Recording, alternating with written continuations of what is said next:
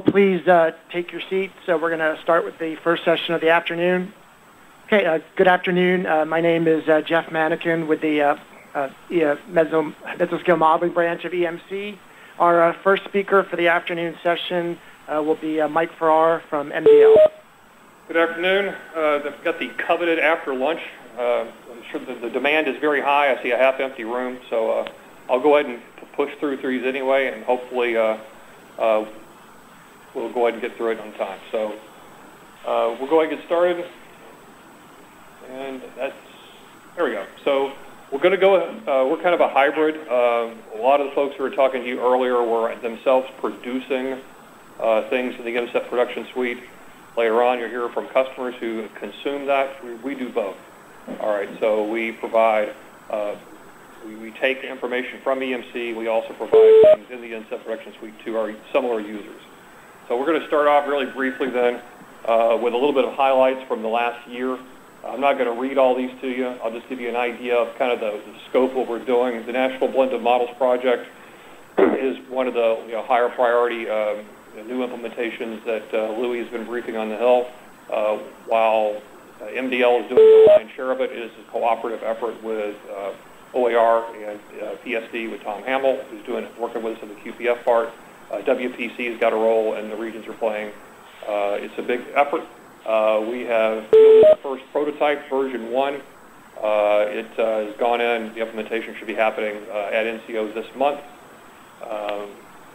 On the verification side, in supporting of that, we did the model blend viewer. I'm just going to go down the list here really quickly. We've had some new MOS implementations. One, which we'll talk about in some of the strategic change later. We had the NAM MOS, which did not get implemented due to lack of feedback. That was something that Bill LaPenta mentioned this morning, this 30-day feedback session. We'll go ahead and talk about that briefly on the latter slides. But that should be going in this month as well. We've got the last GFS implementation. We were able to go ahead and get our MOS implementation in at the same time. We've got several LAMP implementations coming up as well. And I mentioned the NDFD because even though it's not part of the NCEP production suite today, we are trying to force that over to the IDP, which will be part of NCEP at some point. So we'll be over at NCEP at some point. Similar thing with the impacts catalog. That's the new capability. The prototype is also going out in the IDP environment. And then the National Smart Inits project, that is at least for the CODIS, the 4 CONUS regions. We are nationalizing those, and it's already completed in Central Region. The other 3 CONUS regions are making good progress. I think all of them are at least half done. Those should be done in the next few weeks. So things we're working on this year, same issues, the same particular capabilities. One thing I didn't mention before is that this year on the rip current side, we are going to be working on a new forecast model in conjunction with LS. It's going to be running in conjunction with the nearshore wave prediction system, also in EMC. So some of the big areas we're looking at for next year, all of the same areas. The blend of models, we're going to be going into phase 3. Phase 2 is coming later at the end of fiscal year 16. Phase 3 will kind of fill in the short range using the regional models. And so that will be the first end-to-end national blend version that's available for the whole forecast cycle. And so those are project-driven at the top. I like to focus really more on what I'm trying to do at MDL strategically. So one of the biggest projects that we're working on that we're going to start this year, and we really should be enrolling in 17, is we're going to upgrade our entire post-processing infrastructure. It was called MOS 2000. It's got the kind of retro feel like Mystery Science Theater 3000 did. It was written about 15 years ago. A lot of it is in old Fortran. It's our own unique formats. At the time, it was to squeeze out every byte in those machines. That's really not a way to collaborate. The formats are not standard, so it's very hard to share data. So it was very efficient. It runs very fast, but it's very hard to maintain. It's very manpower intensive. So we're launching a large effort right now to pretty much redesign and re-engineer that whole infrastructure. And one of the steps that we're doing is we're working with Hendrik and Tom Hamill out at PSD, and we're going to be doing the week after AMS. We're having the NOAA post-processing workshop that's going to be held here the week after AMS. So that's going to help inform a lot of what we're going to do. The second thing we're doing in MDL is, traditionally over the last 20 or 30 years, it's been, it's primarily the MOS infrastructure there. We're really trying to expand what we do to really focus and work more with our field units. So a lot of the innovations that are done in the field, whether it's INWS that we've helped bring on to IDP or the National Smartness, we're trying to work with things in the field to help them roll them into operations. We're going to really start pushing a lot of what we're doing at MDL, and we focus more on the research to operations transition rather than just the things that we internally develop. And finally, we've heard a lot about facets. There is an attempt to try to push that beyond the severe weather domain into the other 10 service areas, and we will be a big part of that as we go forward. All right, so our biggest challenge, and this is kind of conforming to the template that we were asked to fill out for this week. So we're going to look at what are our challenges related directly to the production suite. Some of this is going to kind of just standard fare. We got to take on new work while we maintain our legacy products. So everybody's got to deal with that. That's just a fact of life. But we are taking on these new projects like the SmartNets and the Impacts Catalog while still trying to maintain our old legacy product line. So this whole infrastructure upgrade we're undertaking over the next couple of years will hopefully make that a lot more efficient, but it's going to be a grind for the next couple of years. We've also got, and we've already, we're the tail on this dog here in terms of the complexity of the NCEP production suite. It's already been talked about earlier this morning. So for all these models, we do have a statistical post-processing or a MOS tail end. And so the more models you have, the more, MOS kind of things we have to do. So the simplification of the NCEP production suite, the model from the EMC side, it actually makes our life easier as well. So we're riding on the coattails of what Hendrik's doing and streamlining his production suite. And then the third bullet I already mentioned, the aging data infrastructure. We're also working with NDFD. Right now it's been running on an an NCEP, that's the Network Control Facility with AOPS. It's old hardware. In fact, it had some problems this weekend, as some of you might know. We're trying to transition that off of this old hardware and to build it into the IDP and AWIPS baseline. That's the first step is an interim hardware upgrade the AWIPS is going to fund. It's kind of a stopgap, but once the new AWIPS contractor is on board and IDP is in place, we're looking to re-engineer the NDFD part of this so it is much more efficient and more integrated, because right now it's kind of hanging out there on its own. We've also got some status storage issues. We've got, we went to NDFD 2.5 kilometers. That generated a lot more data than the old resolution. And so we're trying to find ways to smartly archive all the data we need to have it available in real time for verification. That's one of our challenges as well. And this is something more for NCO, but this is more down in the weeds. But as we port things over to IDP, there are supposed to be the same development environment as the operational environment. For the most part, that's the same. But there have been some subtle differences that have bit us. So we continue to work through that as a challenge. We're working with NCO to work on that. Excuse me? Okay. All right. So how does this help meet second question they asked us was, how does their production suite help us meet our challenges? And so for the most part, the things that are produced here are, we're partners with EMC. As far as some related issues on our challenges that way, things we talked about earlier, the commitment to retrospectives is very important to us. We like to see that the direction that we're talking about, and hopefully as we bring on the new hardware in the next year or so, those good intents will actually translate into operations. And also, we've got some practices issues with NCO that we need to work through as we do a lot more of our work off of our own MDL net system onto the standard systems.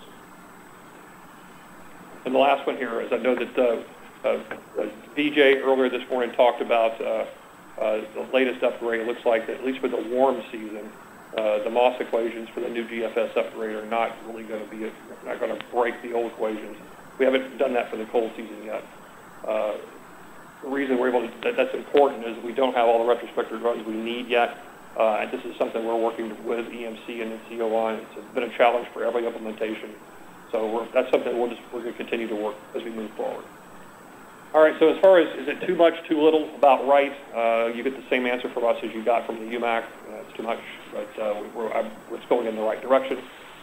And then we had a nice lunchtime conversation with Jeff Craven and some of the AWC guys about the blend. So that's one of our related issues is as we move forward and a lot of the various product lines we have kind of get subsumed underneath the blend. Hopefully that will alleviate some of the volume of data we have to transfer. And then one of the things we are concerned about on the quantity side is the impacts catalog. This is where the policy side that AFS is going to administer, who counts as a core partner, who's going to have an account, who can input their thresholds. If that's unconstrained, this could lead to really large data volume problems. So this is something that we're going to have to keep an eye on. And then the last slide is that what do we need from the models to meet our challenges? I think in the short term, this is one of the things that I've been talking with some of the field users that when we briefed at the NWA conference, the positive impact we were having on our prototype of blending in the HER to our LAMP products, we were seeing potentially dramatic improvements to our sealing and visibility forecast that a LAMP was creating. Unfortunately, the HER only goes to 15 hours, and the task period goes out to 30 for the major airports. And so we're going to use this evidence-based decision-making. We're going to be looking at some of the prototype runs that Stan Benjamin's group is already running at longer HER, and we're going to show some verification with our prototype LAMP. And hopefully we're going to be able to demonstrate that a longer HER forecast can equate to much better aviation forecasts. So I very much welcome the thing I heard earlier this morning that we're going to look to, not necessarily hourly, but maybe every 3 hours, every 6 hours, have an extended HER forecast. So we're going to be able to hopefully show some benefit there. And then one of the other things we're talking about is with the retrospective runs. When Hendrik and I were visiting ECNWF last year on the blend, we also got a good briefing on what they were doing with their extreme forecast index, where they make really good data mining of all their forecasts. With that, comparing it to ops throughout the whole period. So to do that, we're going to need real-time access. If we're going to actually do something like that on our side, we probably will need real-time access, not off of an archive, but real-time on the operational system to all the CLIMO data that NCDC now has, as well as all the retrospective data to be able to show that this particular forecast, how it deviates or how extremely, or how historically significant it may be. And that's it.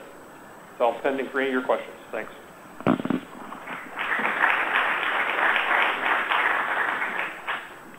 We have time for maybe one quick question.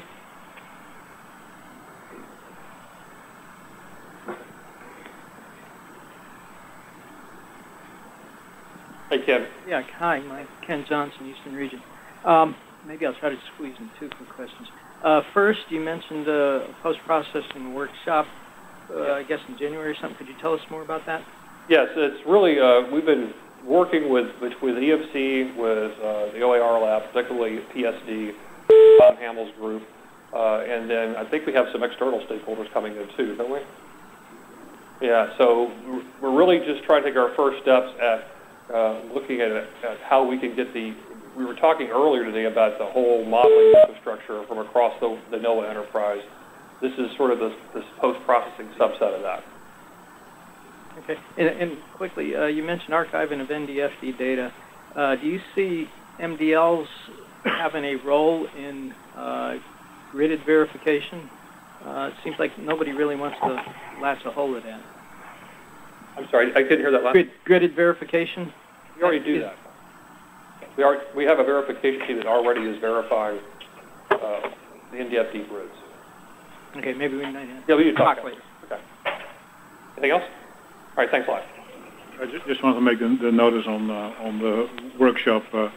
We started that discussion between Ezreal and NDL and EMC a little while ago because we realized that this is one of the other places where we have little itty-bitty stovepipes all over the place, and it makes more sense in some ways to have, at least to have the discussion to see whether EMC should be focusing on modeling and MDL should be focusing on post-processing, or do other completely different things still.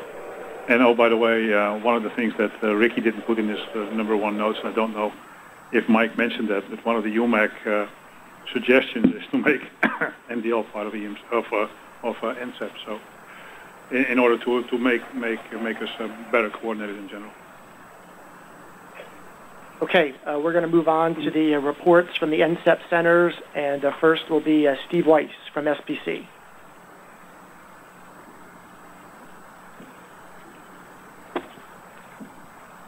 Okay, thanks, Jeff. This is going to be a little different than what we've done in previous years, so it should be shorter, and we have specific questions, as Mike indicated, that we are asked to provide some insights to. I want to thank a number of folks within SPC, and particularly the Science Support Branch, for their continuing help with a lot of the development work and assessment that we do at the SPC. So, question one, what's the biggest challenges your region or center faces? And what I want to do is provide some context and just frame what we are doing, where we are moving, our goals, because almost 4 years ago to the date, there was a multiple-day meeting that was held in Norman after the very, very significant tornado season of 2011. And there were a lot of folks from the science community, the social science community, communications folks. How do we do a better job? Where are we going to be going with our high-impact weather forecasting and services that we will be providing? And this is providing, to some extent, a view of where we want to go in terms of reducing loss of life, mitigating the impacts of severe weather. And this is a multidimensional problem. It's a science problem. It's a service problem. There's both physical science, which we do most of our focusing on, but also we're learning social science factors play a big role as we attempt to communicate information about high-impact weather to a number of customers and users. So it really comes down to a combination of hazard prediction, risk quantification, communication issues. And this helps inform and direct what we're doing at the SPC and provides a number of the questions and challenges that we're attempting to address as well. So, what are some of the biggest challenges we face? I think one of the key things is we could wrap it up into how do we effectively blend science advancements, or R2O, into an increasingly service-based National Weather Service. For example, how do we blend our expert knowledge of severe storm environments? I have storm on there twice. I must be really thinking of them. With emerging convection allowing ensemble information. This is both a forecaster and a post-processing challenge. How do we bring more information to bear on this that complements the forecaster's ability to understand and use their experience in severe weather forecasting? How do we integrate these emerging convectional layer ensembles with forecaster expertise to create frequently updated probabilistic information in the short range? This again supports facets. We're doing some internal testing at SPC. We did it in the spring for 3 months. We're doing it again where we're issuing 4-hour tornado outlooks, probabilistic outlooks internally only at this time, but we're doing it 5 times a day to see, can we fit this into our workload? Do we have the tools to support it? And do we have any skill at doing this type of thing?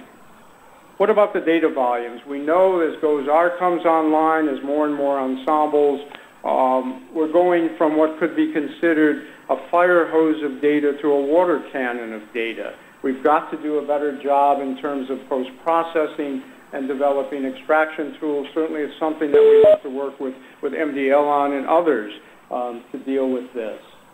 how do we extend what we do in day 1 for individual hazards out to days 2 and 3? Part of the challenges are associated with recurring convective storm cycles. What happens today and tonight impacts what happens tomorrow in terms of the environment evolution, and that therefore impacts what happens on day 3, and et cetera.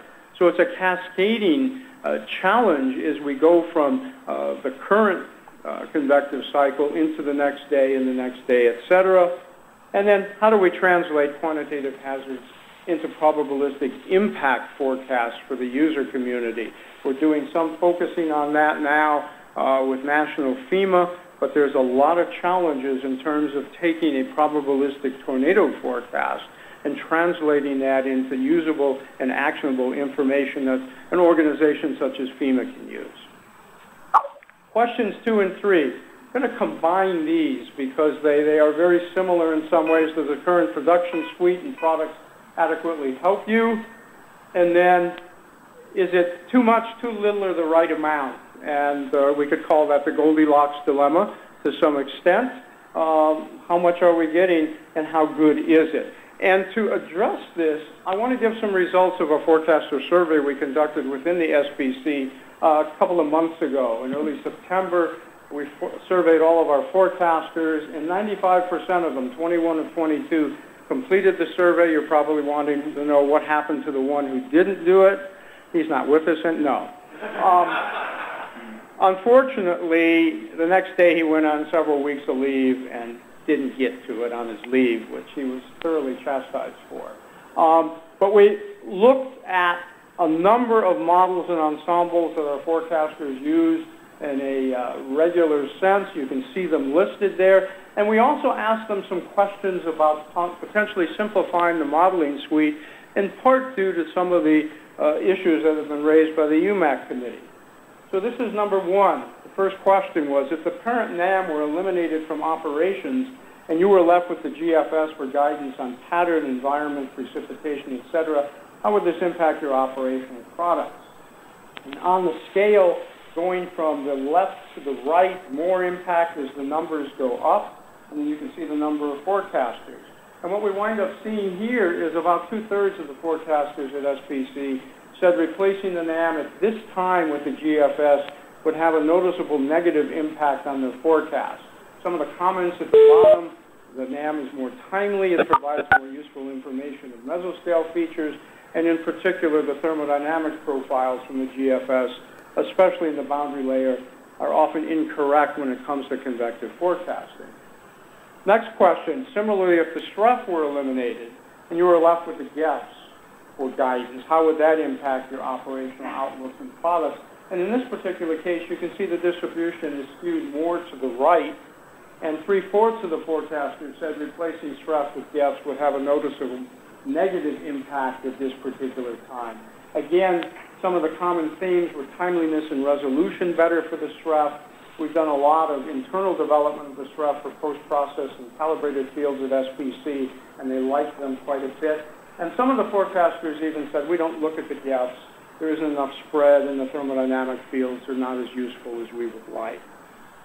And then the last question, if we remove the parent NAM and RAP, and all that you were left with a higher resolution NAM, NEST, and HER, how would that impact your products? And again, you see somewhat of a negative tilt to the answers. Again, 2/3 said replacing NAM and RAP with the NEST or the HER would have a negative impact. Part of it is related to IT and the workstations, because the higher resolution fields from the NEST and the HER take longer to load in our workstations, particularly if we want to have a national view of it. And there was also questions about some of the details in the higher resolution models of the environment information. To the forecasters, they can appear noisy, difficult to interpret. This is going to be a little bit different, where we looked at 3 of the deterministic models that our forecasters looked at, and we looked at them in categories of overall usefulness in severe weather forecasting, quality of the kinematic and quality of the thermodynamic field. The ratings are on the y-axis, with 10 the highest rating, 1 the lowest rating. And you see here in terms of overall usefulness, ECMWF and the NAM were considered noticeably better by most of our forecasters compared to the GFS, although there was more spread in the distribution. These box and whisker plots have the boxes, the middle 50%, and bottom and top of the whiskers are the 10th and 90th percentiles. In the kinematic fields, again, you see ECMWF and the NAM rated better. In thermodynamic fields, the NAM was rated a little bit lower than the ECMWF, and again, the GFS, as mentioned previously, was not considered to be very good for severe weather forecasting. We look at ensembles, in this case the GEFS, the SREF, and the ECMWF ensemble. Again, overall usefulness for severe weather, kinematic fields, and thermodynamic fields. Again, we tend to see the ECMWF and the SREF rated higher than the GEFS, and in terms of the thermodynamic fields, the SREF was the highest rated of these three models. Our forecasters tend to like the ECMWF for evaluating spread and predictability, and again, the post-process fields from the SREF are considered very useful. What about the NAM and the RAF? Even though we know these serve different purposes as far as deterministic models, with the hourly RAF providing more short-range information, the NAM more for outlooks, fairly similar in terms of the ratings for overall usefulness for severe weather, kinematic fields, and the thermodynamics. This, again, was the operational RAF, the NCEP RAF, and this has already been talked about in terms of the overmixing of the boundary layer in the afternoon. NAM tends to go in the opposite direction, and our forecasters feel the moisture and the instability is often too high. If we look at ensembles, okay, overall usefulness, these are not the ensembles, these are the convection allowing models, and clearly our forecasters seem to very much like the NSSL WRF. We've had that since 2006. A lot more of our forecasters look at the NSSL WRF and the NCEP HER as well as the ESRL HER. You can see in the feedback numbers that there's more forecasters looking at these models than some of the other models. Again, some of it is there's just too many models, and that the SSEO incorporates some of the deterministic runs, but they tend to feel that the NSSL WRF, as they describe it, is the gold standard. There are issues, again, with the HER in terms of the warm season environment. The ESRL HER will be taking care of that with the next upgrade. And then if we just line them all up and look at which ones are considered the best, and I've colorized those ones, we see a variety of ratings in through here. You can see the ones that the forecasters feel is the best. Some of the key issues that they talked about is the forecast accuracy of the thermodynamic profiles, particularly in the boundary layer. Some believe that it's even degraded over the last 5 years or so. Too many models, and many of them less useful, makes it very difficult to keep track of them, and there's room for improvement. What do we need in terms of models or products in the next couple of years? Well, again, improved model representation of the thermodynamic profiles. Documented the issues with the GFS and the GEFS and the MEG discussions, but the NAM, again, can go overboard in the other direction. We see situations where the NAM may have 2,000 to 3,000 joules and the GFS may have 500 joules of CAPE, and those are issues that our forecasters say it's tough to deal with here. We need to improve the base models, of course, if we're going to build better ensembles. What do we want to see also? Community development of an operational convection allowing ensemble. We're working closely with partners in the next spring experiment, the HWT, to be able to provide some systematic comparison so we can start to answer questions about number of members, single versus multi-core, perturbation strategies, physics diversity, in a much more, as Philip Henter would say, evidence-driven way along these lines. And there'll be a lot of participation in this, not just from different modeling groups, but DTC has expressed an interest in being involved in the verification, and certainly the new MEG team that's being formed will be extremely helpful. And then finally, additional work on the rapidly updating analysis. This is not the same as the initial conditions for models, and something that can be used for diagnostic assessment in the short term by operational forecasters. There was a meeting on this in the summer in Boulder, and this really discusses where the need is for an improved three-dimensional, rapidly updating analysis that will serve a number of users. And then what do we envision our long-term model and product needs? This is the last slide here on the left. And I will be the first to admit I wear glasses. I don't have 20/20 vision, so I don't know what we'll need in 2020 exactly.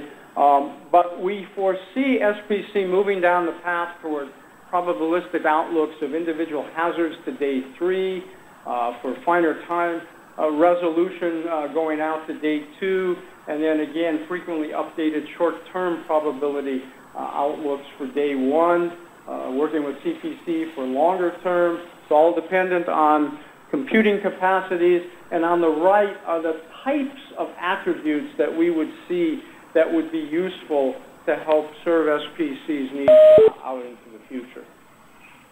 I'll stop here.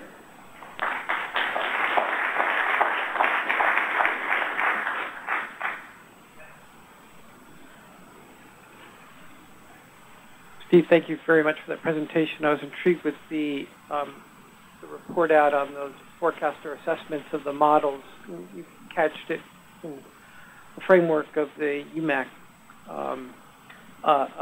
findings. So I just thought I would, it seems to me that perhaps many of the differences that were reported there are product differences, not necessarily model core differences, that each one of those modeling systems that the forecasters are currently using have a different set of products and productization of the content, which isn't necessarily germane to the model itself. So I'd be a little cautious about interpreting those results as sort of cause not to execute some of the unification ideas in the UMAC report. No, I agree with you precisely. We did not want to handcuff the forecasters too much in the responses that they gave, and clearly some of their responses related to the SREF versus the GEFS, while they feel that the GEFS thermodynamic performance is not very good. We internally at SPC have created a number of post-process calibrated probabilities off the SREF for the first several days,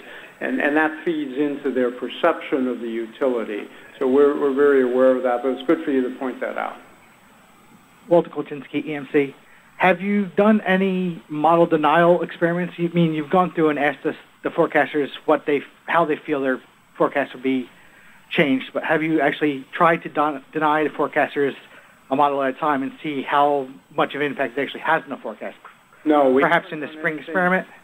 We haven't done that ourselves in a systematic way. We haven't wanted to necessarily go down the path of telling them what they can look at and what they can't.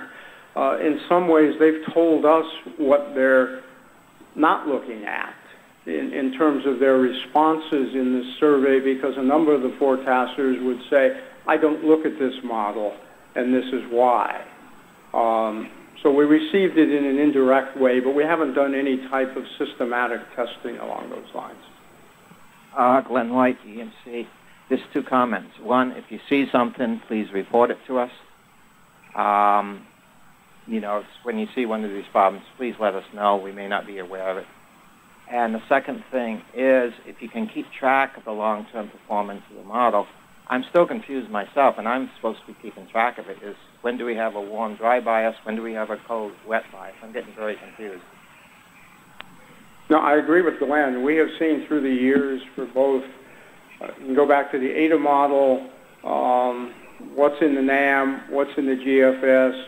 Some of the biases indeed do change, where a few years ago the GFS had a cool-wet bias in its thermodynamic profiles, and then the pendulum swung too far in the other direction. So it's not easy to make the fine-tuning, and sometimes things do change. And this is something that is challenging for all of us, including our forecasters, to deal with, because if they think the model has a certain bias, and then they start to see something different, at first they don't know, is this an outlier case, or have the performance characteristics perhaps changed?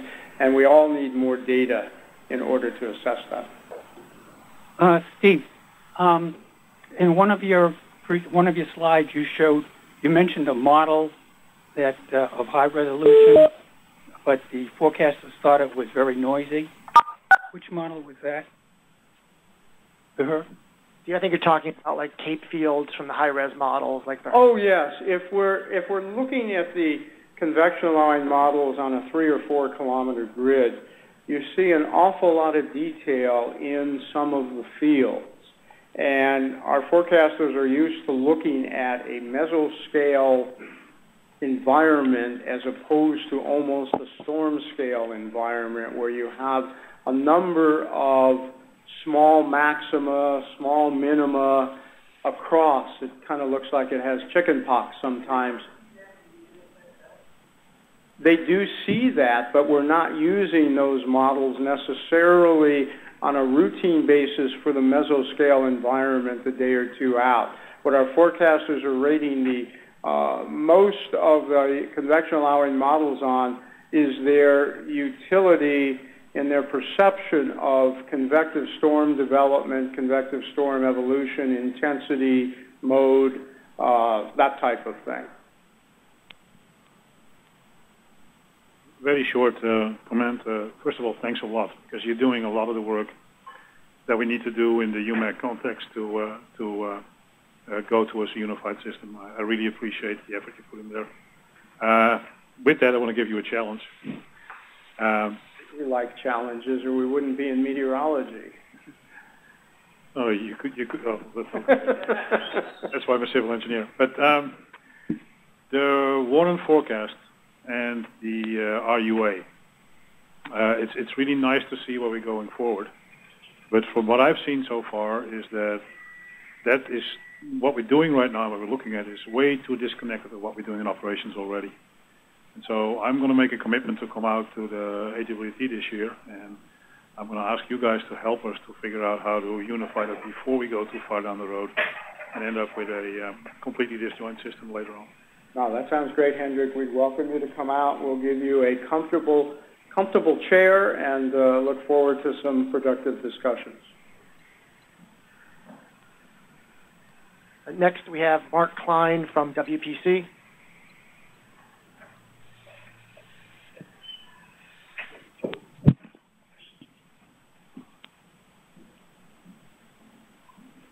All right. Good afternoon, everybody. Before I start, I just want to thank several people in our branch who are listed below from our forecast operations branch and development training branch for their input to this talk. So why is this so big? Mary, that's a lot. There's a lot more on this slide than this. Big challenges, right? Anyway, well, we're just going to press forward, but basically our product suite, even though it's rather diverse, it kind of goes around 3 different areas: QPF, winter weather, and medium range forecasting. I think our biggest challenge in the QPF area is basically high impact, heavy rainfall events that are going to lead to flash flooding. That the placement of those, the magnitude is definitely something that's a big deal, especially in the warm season. As far as medium range, our goal there is to determine the predictability and certainty of solutions. So we want a dispersive long-range ensemble guidance. It's a bit under dispersive, which I'll show in a second. For winter weather, our big challenges are precip type, snow accumulations in transition zones, and very recently we saw a good issue in the upper Midwest with mesoscale snow banding. I think it was the November 20th storm, which the models and, nobody did very well. Below this is, and I'll just have to speak to it, is mining, actually mining relevant information from the models, because there is such an expansive model suite. A couple more areas that we're really going to hit, I think, a lot more later is things that were brought up in the pseudo. It's just communications between forecasters and the modelers. It's, what are the model biases? When something new comes out, how does this affect some sense of a weather element that we're looking at? And then, we're starting with a GFS, changing something, but it's evaluating parallel model guidance. And I know we're moving in a different direction for that, and I'm very thankful for that beyond the 30-day. But, we have the retrospective runs. Now, how do we actually view them and use them? All right. Let's see what happens here. All right. Maybe this is better. We have two slides here. This is just showing the QPF, which I didn't mention, but it was written in the last slide. QPF, a model improvement for the GFS and NAM has been kind of flat for the last decade or more. This is just showing 1-inch, 24-hour QPF threat scores from 2003 to 2015. There's day 1, 2, and 3, and also showing our Gipper goal. And as you can see, the day 2 forecast, especially day 2 and 3 from the GFS, have gone up a bit. But overall, the day 1 has stayed pretty flat for this period. And unfortunately, as you see, our Gipper goal has continued to rise. We started at 0.25, but now we're about 0.32 or 0.33. And while we've been able to hit this or exceed it each year, there's definitely, it's going to get a little bit harder if the QPF from the models doesn't improve. Okay, just taking an example here of one of the heavy rainfall events recently. This is the Houston flooding event where there was almost 13 inches of rain in and around the Houston area. These are 36-hour forecasts and 24-hour QPF. GFS, the magnitude's pretty good, but it would have hit Dallas or the Dallas area. And then this is the NAM forecast 36 hours out, and it's just, admittedly, I picked a really tough example, but it wasn't very good. Okay, in the medium range, as I mentioned earlier, one of the issues we really want to see is, we want to be able to determine the predictability and certainty of the situation. Here we have what's called outside the envelope verification for 4 months earlier this year, and I have to thank Tony Picasso for this image. The GEFS is on the upper right, the European ensembles in the lower left. And basically what this is showing is a percent occurrence where the 500 millibar heights verified higher or lower than any ensemble point. So basically the max and min heights were taken from each member, and this just showed that the 500 heights didn't verify in that range. And as you see, for the GEFS, basically across the southern tier of the U.S. and out to the west coast, we're talking, it did not verify in the range up to 20 to 30% of the time. Looking at the European ensemble, there's definitely more spread, and the max amounts, at least in the mid-latitudes there, generally were about 10%. But most of the time we're under 10%. All right, so once again, I don't know what's going on, but the text slides have kind of gotten screwed up. So the question is, is the model suite adequate? Yes, in some cases. QPF and our MetWatch desk have have definitely been using the convection allowing models a lot more, including and the experimental guidance, including and also the NSSL WARP. That's definitely become a mainstay for both of those desks. But as I mentioned earlier, the improvement in QPF has not been good. The underdispersiveness of the ensemble. A couple other areas where there are some challenges. Precipitation type, the use of the algorithms that are there now is kind of outdated. We'd like to probably look at more probabilistic and also actually using model explicit schemes more to get the snowfall accumulation. And finally, there it is, easy to digest training material. Just being able, again, is there documentation that we can have that's fairly simple to bring it down to the forecaster level from whatever changes you're making, and not just forecaster level, but me. Something that can be easily explained. How does this affect that? Okay. Is the amount of data too much, too little, or the right amount? Steve, you stole my Goldilocks, but it's all right. Anyway, bottom line is we really think the major question isn't so much the amount, but, is the quality of the guidance good enough? Does the current guidance allow the forecaster to make the right decision in as quick as possible? So that's really the ultimate goal here, is to get the right forecast by the time you need it out there. If you are going to talk about the actual product suite, we kind of broadly or generally are supportive of Jeff D'Amego's plan that he outlined earlier, basically having multiple ensemble systems and having the deterministic runs fall out of that. But also, I know one thing we've been clamoring, or at least forecasters were like, we want the high-res guidance out to at least 24 to 36 hours. That's a couple of comments I've had. All right. right, so what do we need in the next 1 to 2 years? Well, it's kind of two areas. We need advancements in the quality of the product suite as well as post-processing. In terms of the existing product suite, obviously you want to improve QPF.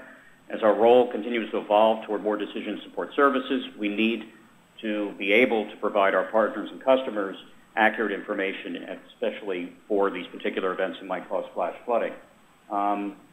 Again, promoting greater ensemble distribution or dispersion.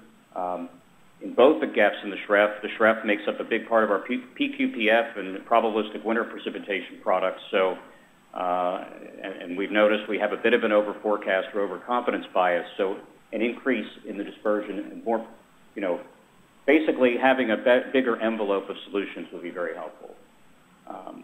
Other improvements, adding probabilistic forecasts of precip type over intervals versus the binary 1-0 instantaneous.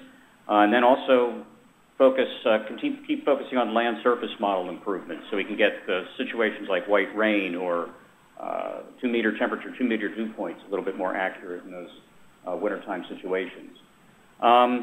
Additional post-processing, I'll point out something that I know that SPC post-processes, we don't at the moment, is probably about mean QPF from the ensembles. We also would look for bias correction forecasts from, say, the high-res guidance. A couple forecasters were asking about that. Medium range, I know one thing we had way back in the 90s, which I can remember, was the ensemble clusters in the long range, and it would be good if we could bring that back in the post-processing step. We are doing that kind of on our own at this point, but it's rather intensive. And then finally, winter weather, using more model explicit schemes, using fraction of frozen precip and snow water equivalent, and then additional probabilistic output, neighborhood probability fields. We're going to be we're going to be starting a prototype next spring of forecasting the potential for flash floods within 40 kilometers of a point.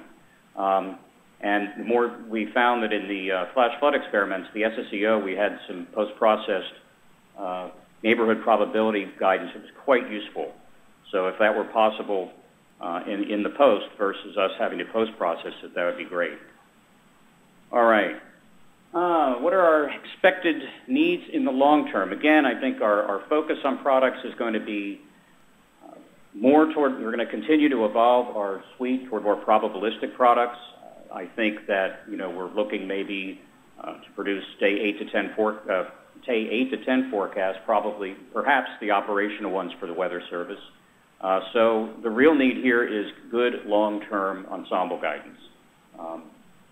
And I think that's that's one focus. The other focus, again, as I pointed out, we're going to continue to be, there's definitely be an increased focus on impact-based decision support.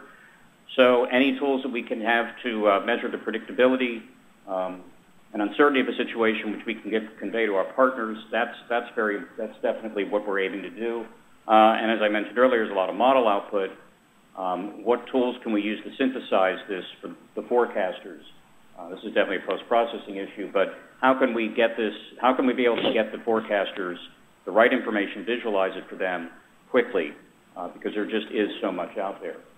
A couple more things, focusing on nowcasting, the 0 to 6 hour range for our Met Watch, and we even were talking about this in the winter weather meeting that we had in August. Is that one of the hardest forecasts is just that 0 to 6, 6 to 12 hour range, where it's hard to get. Where's the mesoscale band going to set up? Where's that?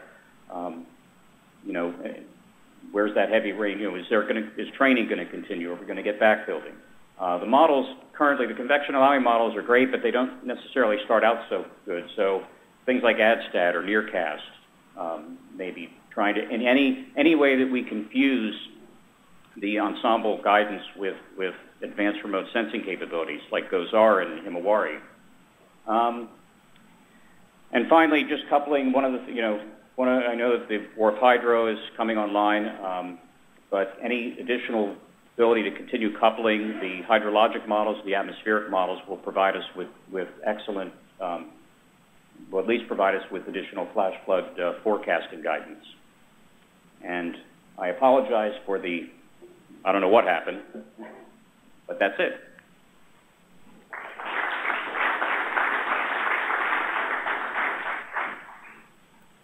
Any questions?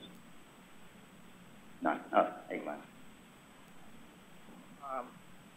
Thank you. I just wonder with this precipitation verification, if we're essentially like we're playing darts, keep shrinking the size of the bullseye.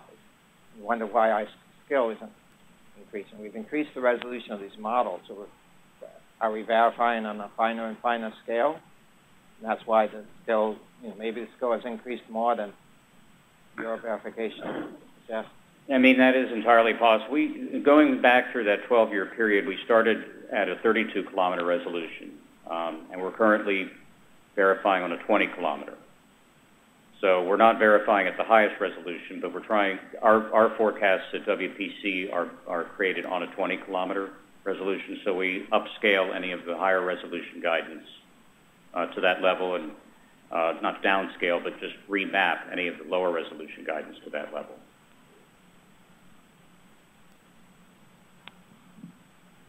Hello? I don't disagree at all that the ensembles don't show enough spread, but statistically, there should be outliers to the envelope given by the ensemble. There's a function of 1 over the n, where n is the number of ensemble members. So you shouldn't be too surprised if you see some percentage of the actual verification showing up outside the envelope of solution. Mm-hmm. And the clustering, I actually wrote the clustering algorithm way back when, in the 90s, and that disappeared, unfortunately, when there was a computer system change and was never recovered.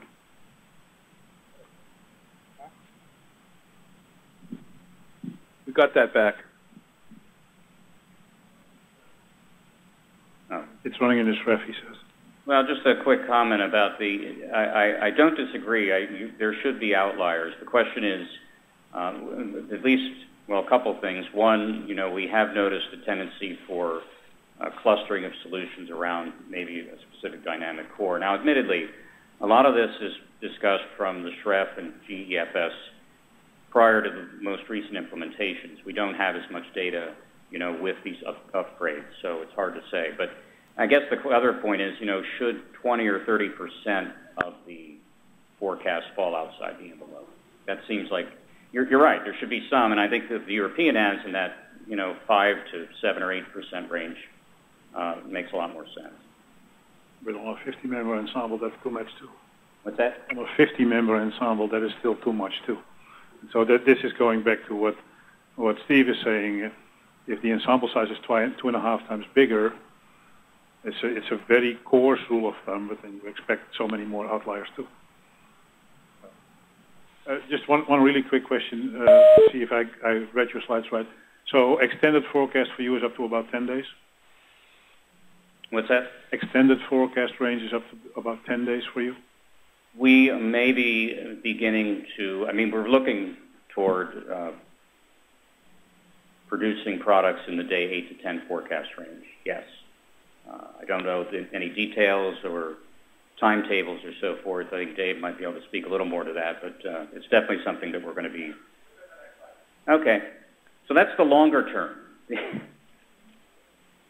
With regards to the question about the precip scores not improving with time, it's possible that those are models that are run with convective schemes, and it's possible that there are limits to how much skill can increase when you're running a convective scheme, and you need to get down to the models run with explicit convection to really see the gains.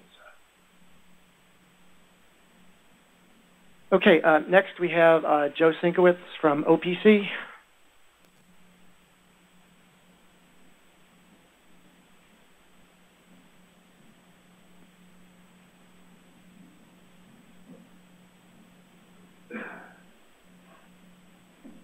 Okay, thank you. Let me just start by acknowledging, I love this picture basically, because we are about people. That we actually have people 24/7. We have 19 forecasters that basically watch over the oceans and issue warnings. 24/7, 365, and they are in that picture in our work area, which I happen to think is really professional looking. It looks better than it actually does. So I took kind of a utilitarian approach to this, so it's kind of in black and white. I'm not really sure why. Maybe it was sort of the mood I was in when I was putting it together, so I apologize for that. And I did it here pretty religiously to the template. So challenges, okay. First challenge that my center has basically is migrating from NAWIPS to AWIPS 2. We have been on AWIPS 2 since we left the old building for certain functions. Graphically, we are in the NAWIPS shop, as are all the other national centers. We're the first center going through this migration. We have a lot of help in doing this migration from NCO. We have every other week we're on the phone with the AWIPS 2 program office. We are in discussion. Dave Michaud was here earlier with central processing, and we also are working with other centers. Basically, we're not working in a vacuum at all. This is a big deal, and I'm actually surprised that nobody else has mentioned this. I know this is the model suite, but this is our focus. So if you look at this, you could think of, if having been in budget meetings and all, think of the AWIPS 2 migration as basically our must-pays, and everything else is discretion. Okay, so maybe that's why I'm in black and white up there. Okay, just a thought. I was playing with the GIS software, and just to give you an idea, and this is a challenge, our warning area alone is 2.5 times the size of the CONUS. Okay? Okay. Think of it this way. If you've looked at the North Pacific in the last couple of days, okay, how'd you like to own that? It's a challenge. It's a real challenge, okay? Just to put things in perspective, okay? Just to set the tone. All right. One thing is there's always weather. Yeah, even in the summertime, highs aren't quite that big compared to an ocean basin. We right now do a mix of graphical and gridded production. One of the goals in our migration to AWIPS 2 is to basically merge the two so that the graphics, as much as possible, fall out of the grids. We still have to figure out how to do this on this scale efficiently so that people can so we actually can stretch out in time. Why do we want to stretch out in time? I got to remind you the last couple of days. Ships take about 10-knot ship takes about 20 days to cross the Pacific. Okay, put that in perspective when we're doing 5-day products. So where are we basically in the short-term climate? We're out week 2 somewhere, week 3 as to when they're completing their voyage. So that's a real challenge. So we basically, anyway, that sets a requirement, basically. We really do need techniques to gain efficiencies, and grid editing, we got a lesson this past year, and this was really evident when we were dealing with Joaquin, when we had bimodal distributions as far as track possibilities. One of them, which was into the United States, was quite alarming, to say the least. And we had a hurricane center track, and this is not putting anything, this is just the way it is, that was somewhere in between. And we had other weather threats. We had a legitimate ongoing northeasterly flow that was producing surge, inundation from the Cape Hatteras northward up all the way up into New England. So we got a little bit of a lesson in that, and we got through it, but I wouldn't say that we got through it well. And we have a sheet basically put together of lessons learned, some of which still have question marks in them. Okay. Other things, representative guidance. In other words, does guidance actually apply directly to a product? Some does, some doesn't. And that's a challenge for us. We'll talk a little bit more about that. An example of that might be maximum sustained winds. We use scatterometers, particularly the operational scatterometers for ocean winds from the 2 MEDOP satellites, the ASCAT instruments. Our NESDIS, there's a NESDIS team here, a winds team that's here in the building. Every winter and every summer, they take the NOAA P3 and do wind sampling with the traditional measurements that are available on the P3.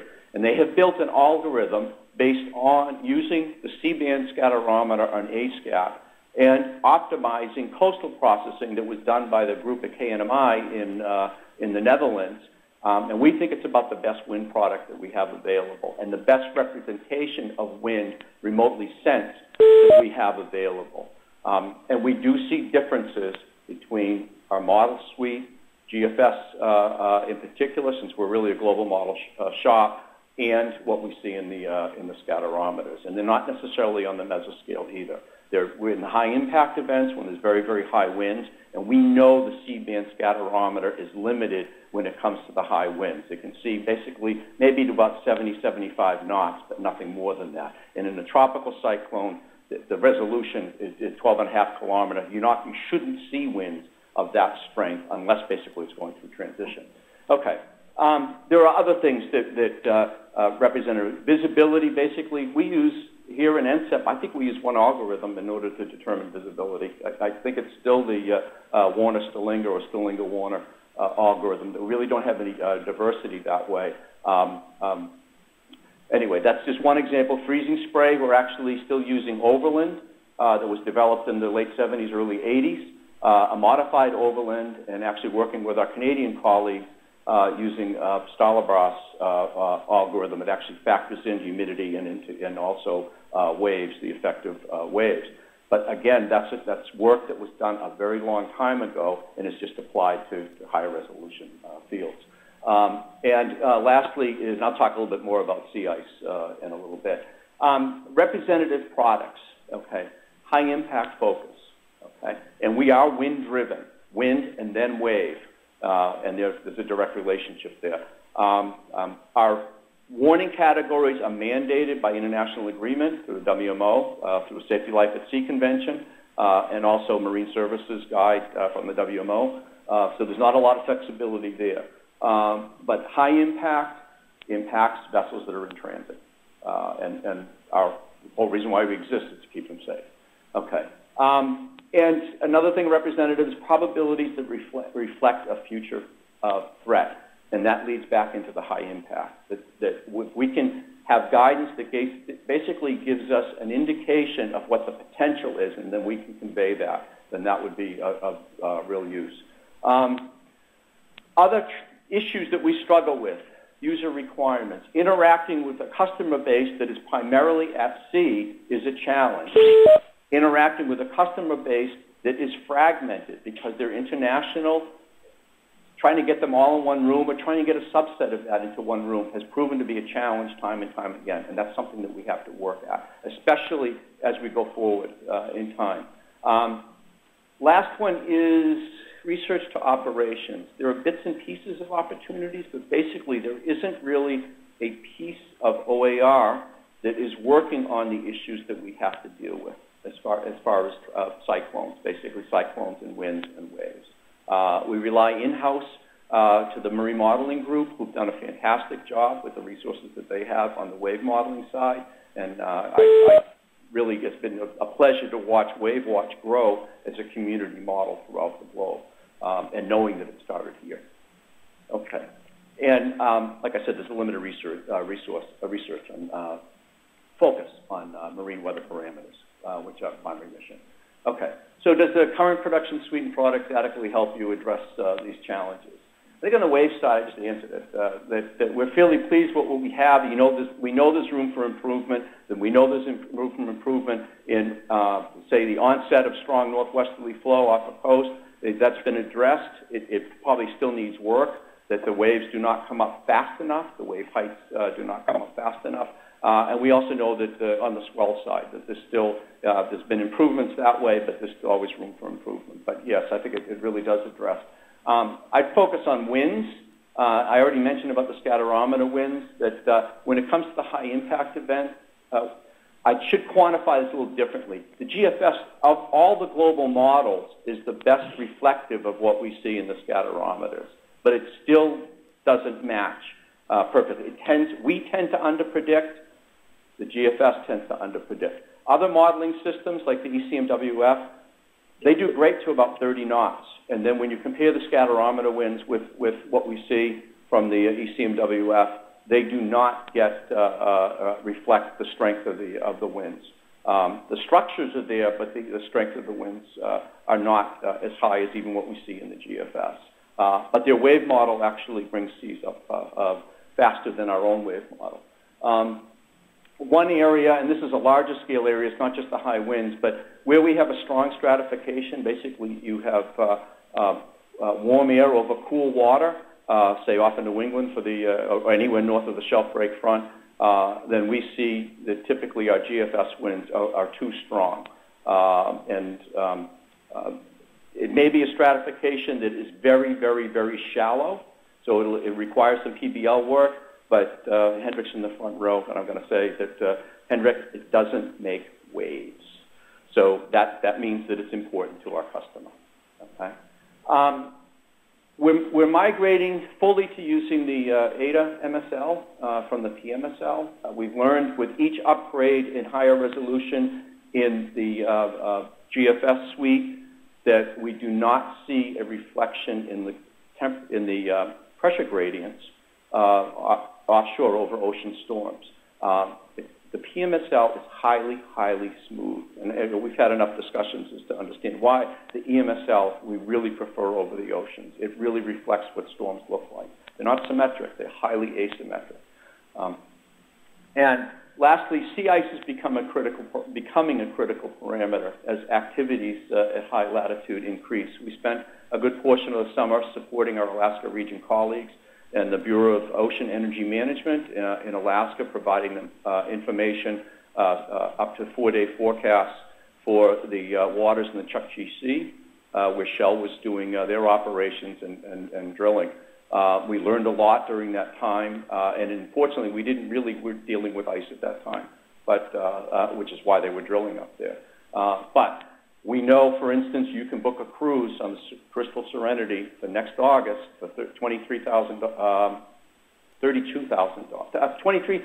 for a 32-day cruise to go from Seward, Alaska to New York, and not through the Panama Canal. They have a planned trip to go through the Northwest Passage. I read enough magazines, trade magazines, to know that there are hulls being built for sort of ecotourism to go up into the Arctic. So there is going to be more and more and more traffic, aside from the Northeast Passage where it's opening up. Okay. All right, let me go on here. Okay. Let me answer this one. This is about the available guidance, the right amount or not. We have a lot of guidance that basically doesn't have a direct utility into our production. Forecasters may use it, but it doesn't have a direct path. We don't take a product, make a decision necessarily. It's more of an option. So I'll leave it at that. And that's in part because our inherent workflow product design is deterministic. We know that that's a challenge and that has to be changed over time if we're going to stretch farther out in time. But in the current state of affairs, that's the way it is. Okay. What do we need?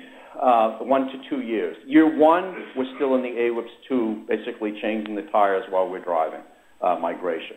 Okay, but we do have some things.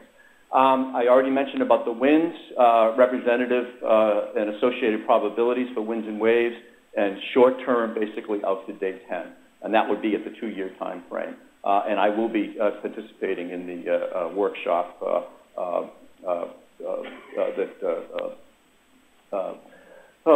that's going to be in January. Okay. Sea ice prediction capability, we're still trying to figure out who in Weather Service and NOAA is going to own the larger issues at higher latitude. And it seems logical that it would be OPC. Regardless of that, sea ice prediction and a predictive capability, and I know that they're working on the demonstration, but this basically has to move along, that we need to basically move forward on sea ice prediction. And coupled so that way we have the benefit of an impact of the winds and waves feedback into the system. And I've left out the ocean in that, I know. And one thing is storm tracks. If there's a way that the traffic could be run on the 3-hourly output from the models, that would benefit us significantly in the 1 to 2 year time frame. Okay, so let me just run through this one. I'll probably stop after this. Okay, so longer term, weather to short-term climate. I mentioned how long it takes to get across an ocean, and that basically is inherently probabilistic. Sea ice stretching out farther in time. Seasonal, and I say seasonal because I know from BOEM experience that, yes, they require that. They're looking at melt in anticipation, and CPC is working that. It doesn't have to be OPC. It's basically is a NOAA requirement. I already talked about wind speeds and waves. from the internal time steps, unless we go to hourly output, because we've started playing with temporal composites, and you learn a lot from a series of temporal composites. One thing, the 3 hourly systems in the Pacific move very, very quickly, so that you actually, if you do a temporal composite, you'll see these pulses of higher winds. Well, they're continuous. Okay, representative ocean surface currents coupled with winds and waves, and basically, okay, I'll leave that there. And the last one is that we're still trying to figure out who is going to be like the Hurricane Center for extratropical storm surge. OPC basically for all the areas and all the basins, with the exception of the Gulf of Mexico and the Florida coast, basically we have a piece of that or an interest in the marine weather side, whether it's Alaska, the West Coast, Southeast Alaska, or the East Coast of the U.S. So it seems to be illogical. That still has to be decided. But we're fully aware that as we move forward and transition from the way that we're going to be doing for tropicals into extratropicals, that there is a piece of where somebody basically has to be sitting above to help collaborate between offices. Thanks.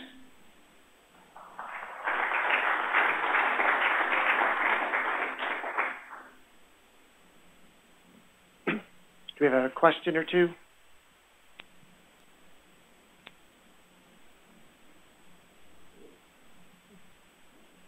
Joe, regarding the PMSL, EMSL difference, do we know that the smoothing is not some post-processing artifact? Is it definitely the field?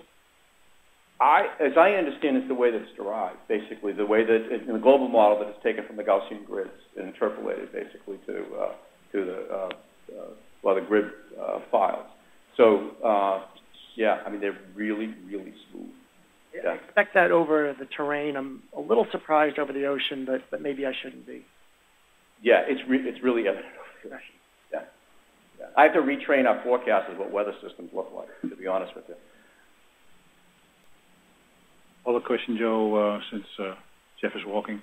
If you talk about maximum waves, do you mean individual or do you mean maximum significant wave heights? I'm still in the significant wave height world, even in this time frame. But I think at some point, yeah, we're going to have to talk. We already have seen where some people are looking for NTSB, for example, is where they're looking for maximum waves, basically. Well, they were actually looking for freak waves, but that's their fault. Freak waves, yeah. There's a difference between that, anyhow, you know. Yeah. Joe, just curious about your last bullet there. There's been about 3 presentations now that have mentioned storm surge in one way or another. What is the difficulty in this particular issue? The public really only cares about total water. I mean, I don't think really care whether it comes from tropical, extratropical, or how it gets there. So what is our difficulty? What are we struggling with here? You got some ideas or opinions on that? Okay, I agree with you. I mean, water's water, wind is wind. I think what we're struggling with basically is to what part of our organization has the responsibility, whether it's the Hurricane Center or another part of Weather Service that sort of sits as the glue for ETSS, as opposed to every coastal forecast office or even the regions. We were running similar models, different domains. West Coast now, Alaska has been run for a period of time with several domains, if I remember right, and certainly East Coast. So I think it's more of a resource issue. From what I saw doing Joaquin, my office can't do this, can't collaborate with the resources that we have, cannot sit on top of this along with everything else that we're dealing with. Remember, we're a forecast office, to quantify it, that we're a national center, but in reality, we're a forecast office for the oceans. So I think it's more that issue than it is a science issue. Yeah. Well, talking as a modeler, it's a science issue too. The big issue is that we do ocean modeling for the Gulf Stream at a different model than we do ocean modeling for the storm surge. And the two models are not necessarily completely compatible, which makes life rather annoying if you have to do forecasting and have 2 different sets of models for 2 different bits and pieces of the same problem. And so the storm surge, if you want to do that right, you have to go the same way that we are going with the nearshore wave prediction system. There are places that you have to resolve the bathymetry at order of a 5200 meter scale in order to do the storm surge right. And then you have the probabilistic nature of it, where the scale of a tropical is very different from a scale of a extratropical. That makes life very different. You have the fact that you want to do a depth integrated model with very high horizontal resolution to do the last piece of the storm surge right. But if you want to do a full 3-day model everywhere offshore, and if you go to the Great Lakes, it's even different because you really don't care that much about the storm surge itself. You care much more about the 3D water quality circulation issue. So there's a real science problem as well as a organizational problem with it in terms of how you deal with the bits and the pieces of it. Okay, we're going to wrap up the session with a tag team from AWC with Bruce Entwistle and Ben Schwetler. So I'm Ben Schwedler. I'm the Cooperative Institute Aviation Weather Testbed Development Technical Lead. So I, with my federal colleagues, will focus on the research to operation to support current and future aviation operations. And we are a global forecast center. Three of our 8 desks focused on global operations. So we have a warning responsibility, aviation warning equipment responsibility for the light blue areas shown on the left up there.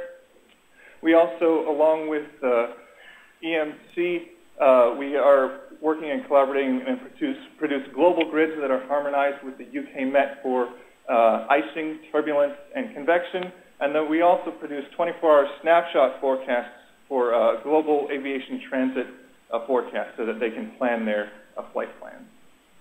So I took the approach for this to look at the challenges we have, starting at observations and analysis, along through the forecast suite, getting that to us, and then also providing that information to our users. I took the approach also of kind of making this presentation as sort of a form of thought germ just to infect the conversation that we have here this week.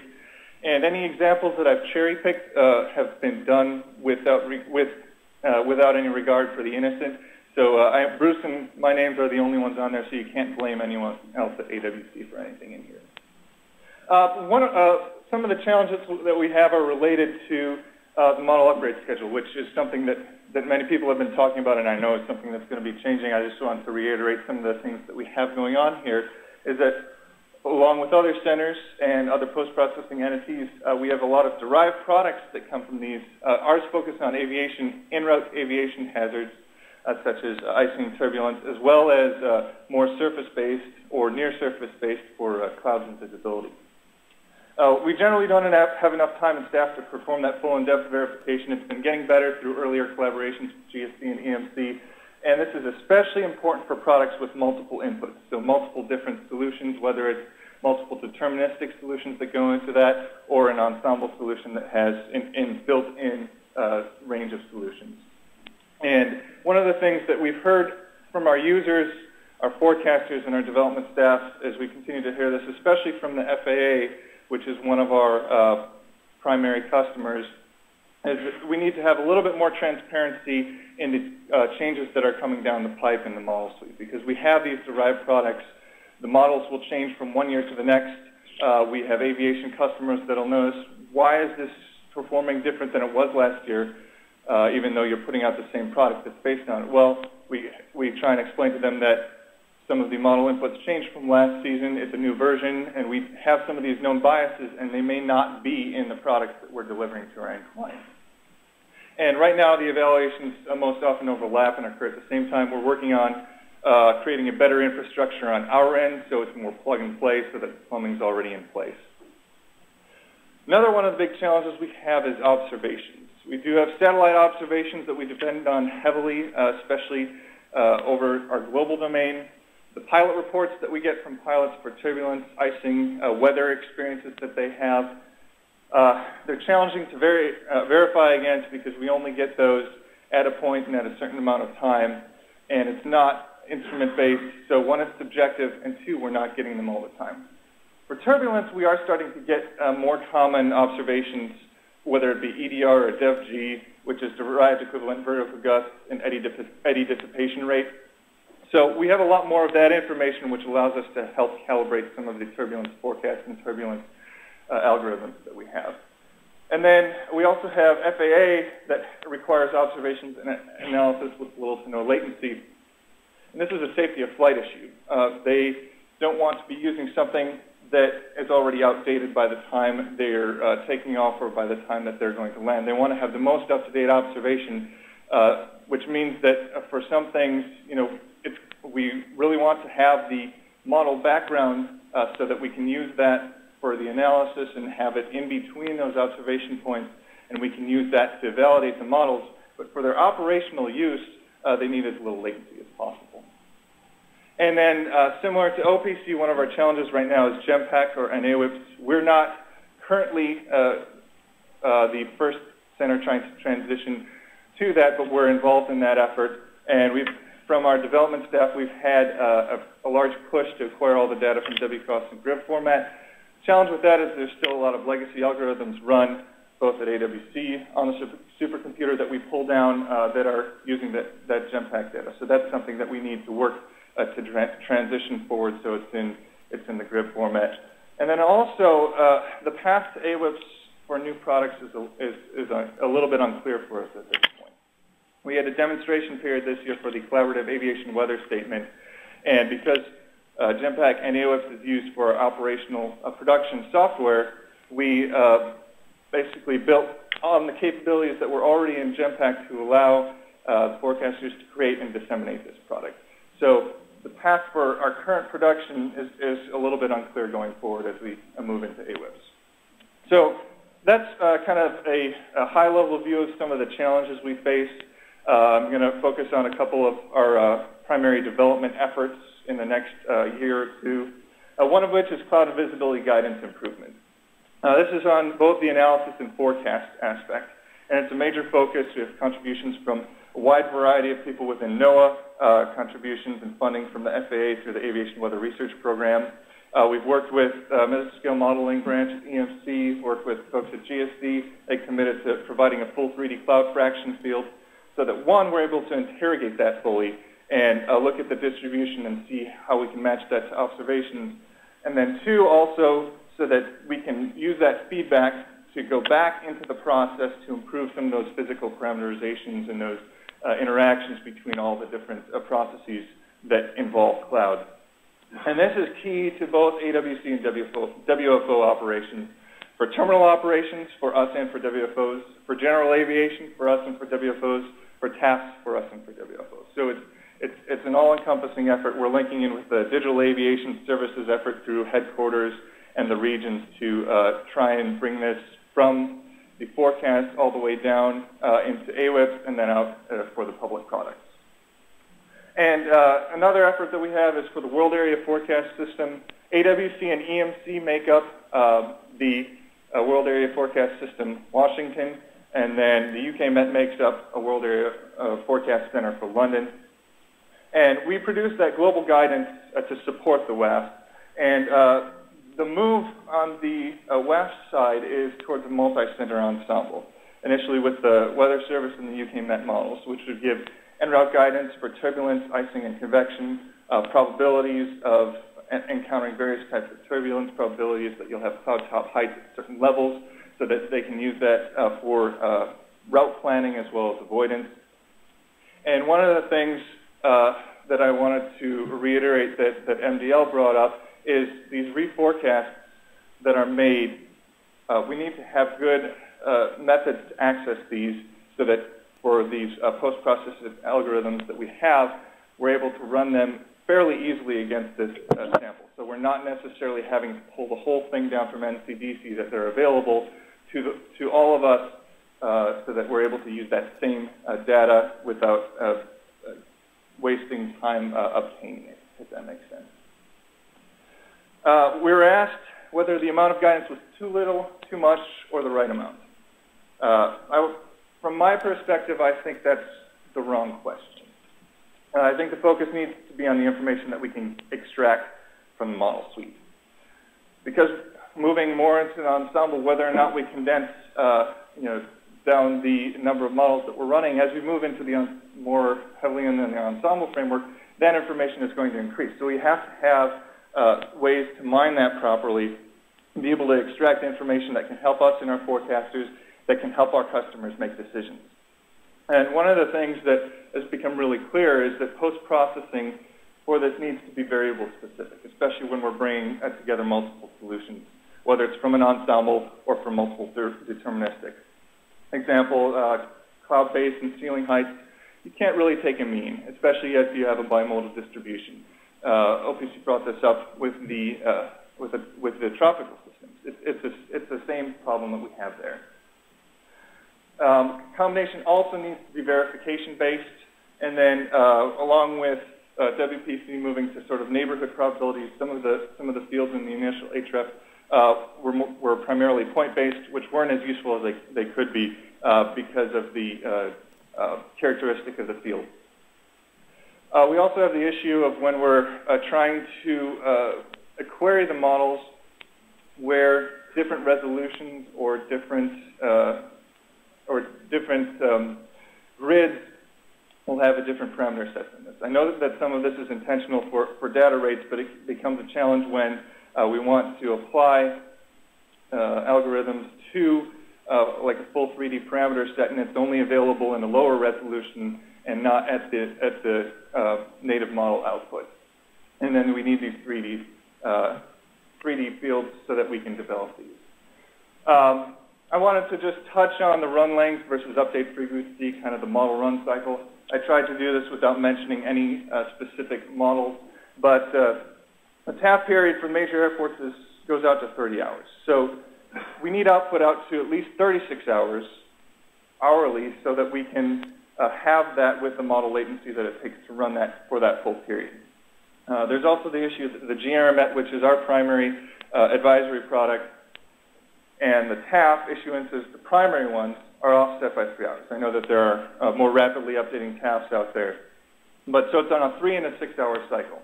So we do need these longer range runs going out, running every 3 or 6 hours. And some of the feedback that we've gotten, especially from FAA this year, since we moved one of our convective products from being drawn by a forecaster to taking multiple model solutions and combining them, is that with that hourly updating runs, sometimes the solution vacillates or can change drastically from the previous 2 hours that was issued. And that's something that we've heard quite a bit of feedback from the FAA and the decision makers there that some of it is probably subjective because they're used to it being given by the forecaster, but it's something that we'll need to consider as we go forward with this. And those frequent runs don't need to go out as long because we can have those longer runs that happen at a lower update. Some initial thoughts on production suite of evolution. We need to continue to focus on the physics improvements. Vertical resolution increases have been helpful, so we need to keep looking at that as well in addition to the horizontal resolution. And then increased collaboration between global and mesoscale is required. We've been working a lot, whether it be with GSD or EMC on the mesoscale side, on various physics changes and improvements so that the solutions that we need or the parameters that we need are improved, and that needs to feed back into the global as well. And then also the output, if we do move down a path of merging them, because that's been brought up a couple of different times, we need to have those parameters, and the science needs to be there the same between the two. And then some longer needs that we have as we'll be moving towards decision support services. So we need to bring all of the centers that are serving aviation, us, WFOs and CWSUs together, and have one of the things that has been very helpful for the FAA is some of the tools that have been developed by private industry have a rapidly updating verification so that you can give an idea of how well it's performing today. So that's kind of something that would be helpful as we move towards decision support services, and this also needs to integrate with the FAA tools. So with that, I stand between you and break, so I'll take questions at this point.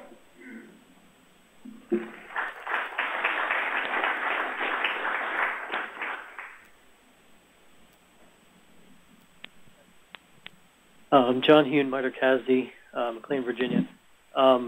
Ben, just a quick question for you. It's not really directed at you, but maybe more towards the Weather Service in general.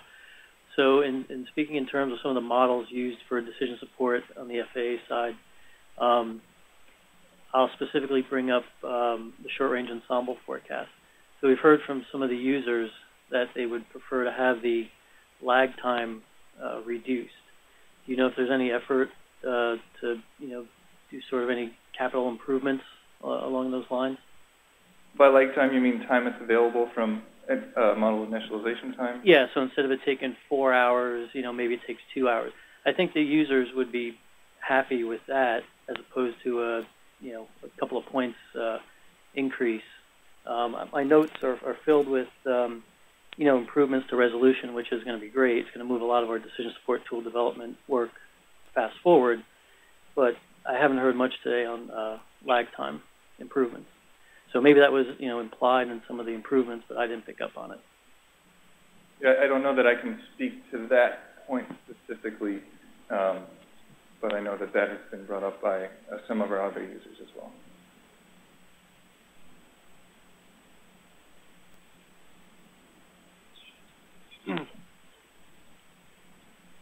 This may be a non-question, but if it is, I've just been out of the loop too much. Whatever happened to NextGen, the 4D cube? Don't hear about that at all. So there's a larger Weather Service NOAA effort. It's now called NextGen IT Web Services, and I believe it's running now on the IDP development system and is feeding the FAA Tech Center. So that is still in development. The concept of it has changed a little in that right now it's mostly focused on the data delivery side instead of the single authoritative source aspect of NextGen, but that's where it currently is right now. And actually, one of our developers at AWC is the national program manager for that. So we're quite plugged into getting that information to the FAA using the Open Geospatial standard formats. This is Tom Hamill. May I ask a question? Go ahead. So I'm interested in your requirements for retrospective forecasts. For a lot of the variables that we consider, surface temperature and precipitation, it seems to me that it's not a tremendous amount to archive those fields, but when we're considering aviation icing and turbulence and cloud decks and things like that, it seems like we may need to archive data at a fairly high vertical resolution. And I'm curious about, is that a correct assumption? If we produce retrospective forecasts, do we need to make those available on disk? Temperature, winds, humidity, cloud information on a very high vertical resolution, or can you accept some sort of compromise? That is a very correct assumption. Ideally, we would like to have all of that, so especially because some of the plans for the World Area Forecast System, right now the output is on 1 1/4 degree, and the goal within the next 6 years, I believe now, is to try and get that down to 1/4 degree, at least at disseminating. So that is a very important thing to be able to have the vertical information for the parameters that we need so that we can encapsulate the whole range where those hazards exist for en route flights. Do you have a sense of where you might be willing to make compromises? Do you not need information above 40,000 feet? Do you only really care about flight level data, not so much getting up to flight level, or do you really need everything? I'll try and take that back to some of the developers that are working on that now and see if we can, and our international branch chief as well, and see if we can come up with a position or an opinion on what would be the first things to go and what we really need to have. Okay. I'd also invite you, Mike Farrer mentioned this post-processing workshop, and I'll send you a message inviting you to that because we would be very interested in these aviation requirements for post-processing. Yeah, that'd be great, and if I can't go, I'll make sure we get it to the right people. Thank you. Okay, a reminder to please use the Google form to get your questions for the Ask the Branch Chief session tomorrow morning in. Break begins now, and we'll meet back here for the final session of the afternoon at 3:30.